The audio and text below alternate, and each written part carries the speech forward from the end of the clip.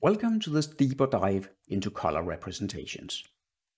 Colors are everywhere, and as such, we all have an intuitive understanding of how colors work. So how hard can it be to represent colors? It turns out to be very hard. Let's start with RGB, red, green, blue. We've probably all seen a color cube like this before, and it is the standard representation of color because the way we mix colors is by combining red, green and blue light to make the other colors. However, it's bad for data visualization because red, green and blue are not so-called visual variables.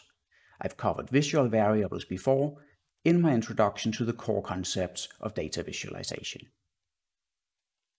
For this reason, it's popular to use HSV instead, hue saturation value. Here, the colors have been organized into a cylinder instead, with the different hues going around the circle, the saturation going from inside to the perimeter, and the value, the brightness, going from bottom to top. So let's play a game. Which are brightest? Here are 5 circles, and I guess we can all agree that they are organized from the brightest on the left to the darkest on the right. But according to HSV, the 3 on the left are all equally bright. They have the same value. Another question, which are the most colorful? Looking at the same 5 circles, we can probably all agree that the most blue, the most strongly colorful circle is the blue one in the middle.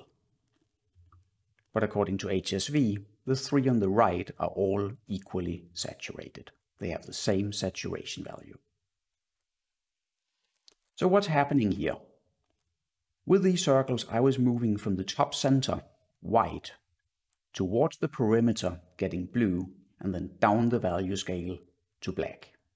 So white to blue is saturation, blue to black is value. That's not how we think about colors as humans. For this reason, we have HSL, hue, saturation, lightness.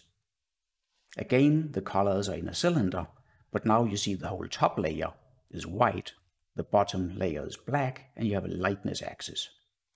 The strong colors, the clean hues, are going around the center at 50% lightness, and you have saturation going from gray to these colors. So let's ask again, which are the most colorful? We're looking at the same 5 circles. The one in the center is the most colorful, right? Well, according to this system, they all 5 are equally saturated. What's happening here? I moved along the lightness scale. From white to blue to black is all along the lightness scale at 100% saturation of blue. And that's why we have HCl, hue chroma lightness. Now it's no longer a cylinder. You see, we have a single point representing white and a single point representing black. The lightness scale is still the same, the hue is still the same, but we've now replaced saturation with chroma. And you see, it's only possible to reach 100% chroma at 50% lightness. And at 100% lightness or 0% lightness, white and black, you cannot have any chroma. This makes more sense. So let's play the game. Which are brightest? Here are 5 new circles. And again, I hope you would agree they are sorted from the lightest on the left to the darkest on the right. But according to this metric, they are all equally light. They have the same lightness value. What did I do this time? I changed the hue. They were all 50% lightness, they were all 100% chroma, and I was moving along the hue axis from cyan towards blue. And cyan looks brighter than blue. This finally gets us to the CIELAB representation of color. CIELAB puts emphasis on human perception of color. Specifically, it's based on the so-called opponent color model.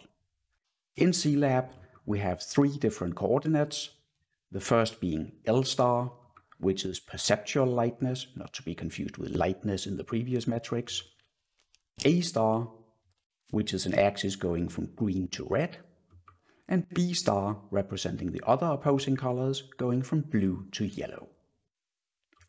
If we take the RGB cube from before, looking like this, and we map it into L star, A star, B star coordinates, it gets bent all out of shape and looks like this.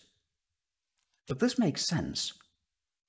You see white being the lightest color, but yellow is almost as light, and green and cyan are quite light as well. Black is the darkest, but blue is pretty close. And red and magenta are somewhere in between. This is how we actually perceive lightness.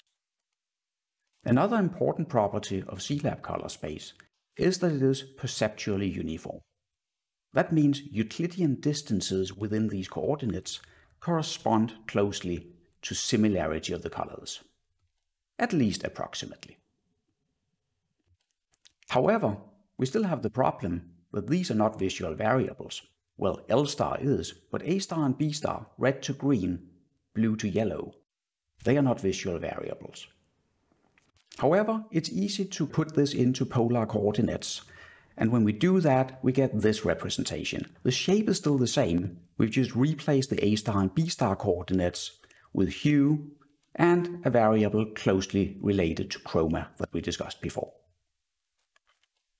So to sum up, RGB is great for controlling pixels, but not much else. You don't want to use it for graphics design. HSV, HSL and HCL are all much better alternatives if you're trying to choose colors and make graphics illustrations. However, they are not great for mapping quantitative data in an accurate fashion. For that, you want to use CIELAB. CIELAB allows you, thanks to the perceptual uniformity, to make accurate representations of data as colors. However, it's complicated.